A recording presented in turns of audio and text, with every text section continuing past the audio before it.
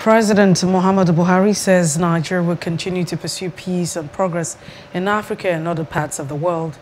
This is by consistently pushing for justice, fairness and inclusiveness in global affairs.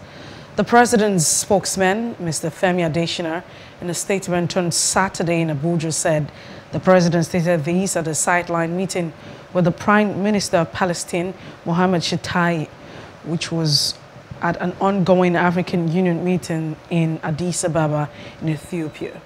According to him, Nigeria remains unwavering in supporting democracy, development and good governance, particularly in ensuring the rights of individuals and institutions.